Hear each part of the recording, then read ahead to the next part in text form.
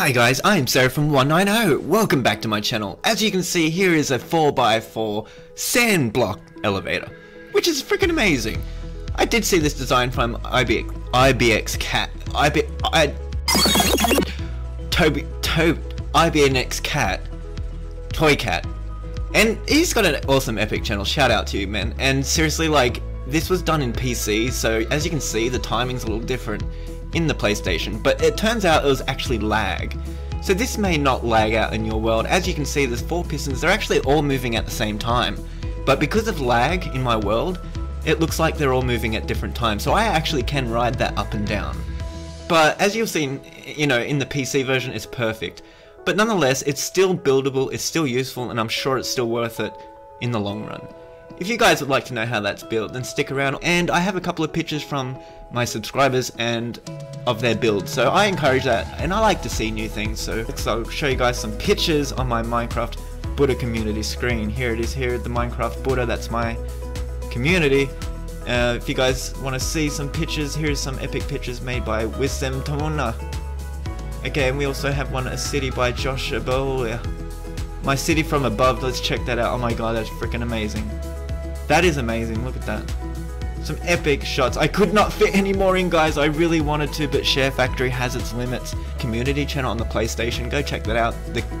Please send me some of your pictures, won't you? And guys, look at all my buildings. I've definitely got my work cut out for me this year. Oh my god, it's taken forever, it just never ends. But I picked this building to build this elevator in, so I'll show you guys how it's built step by step. If you follow me, we'll have an awesome epic elevator in no time. Maybe in 14 minutes. It's a long time, but we can do this. I'll make it very simple, guys, to follow. So what you need is a block of choice. You need a half slab which matches that block of choice, and you also need a pressure plate, and you need a regular piston and a sticky piston. You also need a repeater and redstone. This is almost it. You also need a cauldron with water. That's it, guys, and we can build this whole thing. So 2 blocks apart, I have 4 regular pistons facing up with 2 redstone pieces either side, and a line of block of choice with redstone connecting those 2 together. Okay, so that's the simple part, that's the beginning. Let's build 1 block up on the side, and do the same on the exact opposite side. There we go, so 1 more block up as well, and make a bridge and break that one across, so you got 2. And yeah, and then actually, you know what, put those 2 back 1 further. Okay, I've done it the long way around, sorry guys. Bring it down. Okay, so we want 2 blocks straight after that redstone like this. Okay, so now we just have to connect that together with more redstone. There you go. Okay, so what we will get out now will be our watering cauldron. I'll show you what that does here. Okay, so we're going to put that on, we're going to put 2 regular blocks on the first 2 here. 1 there and 1 there. And get out your cauldron, guys, and put 2 there with water in it. Okay, so this will update the piston at a different time. Okay, so we're going to also get out a comparator either side like this. And put a regular block here. Excuse me. And yeah, just keep building around like this. So 1 there, 1 there, 1 there, and up. As you can see, I've done that on both sides, and turn both of these comparators on. That's it. They're both facing into that block, and just bring that redstone around town like that. Okay, and on both sides you want to do this. Bring it right way around, and add a repeater, a comparator, sorry, right here. So on the middle one, facing this way. Repeater. Yeah, it's a repeater, guys. Okay, so put a block here in front of that repeater, 1 next to that block, and do the same on the other side. Turn that comparator into a repeater, by the way, guys. I ended up learning that the hard way later on, so yeah. Okay, and break that block underneath. Break that block underneath. And put 1 on top and break 1 under that one.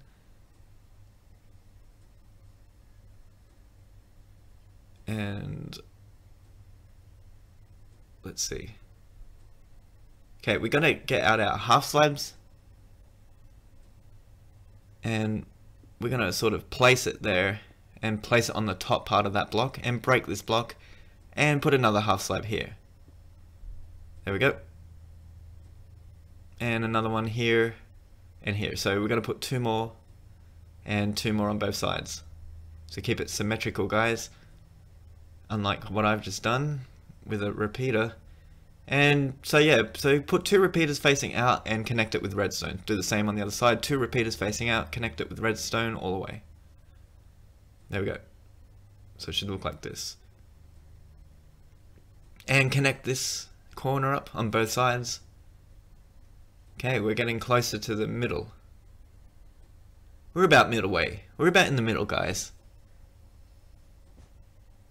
Okay, so put a block on top of both of those repeaters without ticking them off at any way. You don't want to touch them at all, because they're all supposed to be on 1 tick. So don't touch them. And so now that you've put those 2 blocks across, we just come back down here and bring up the shafts like this. So at the front of those 2 cauldrons, you want to bring up 2 columns up all the way to the top of your building.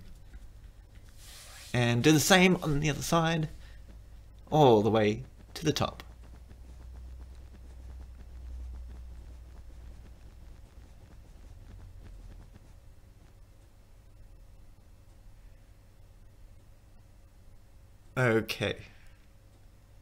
Okay, so here we go.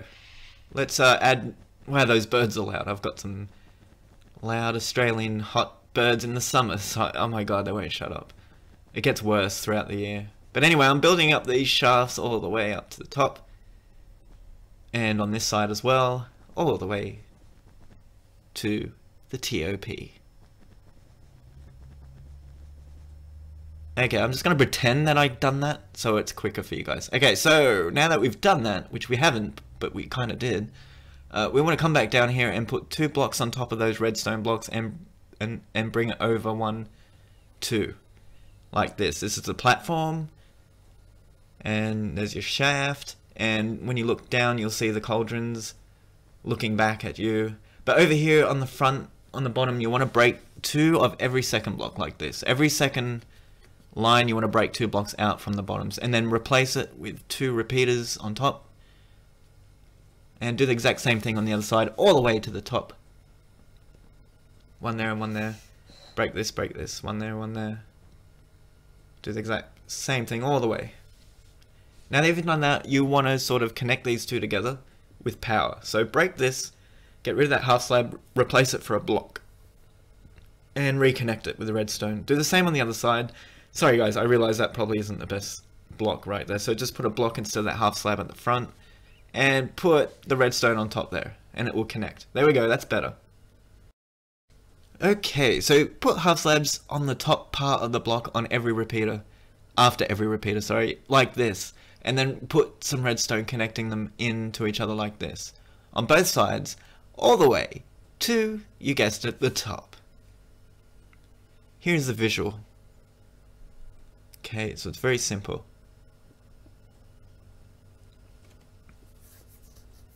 And the redstone, and you're done.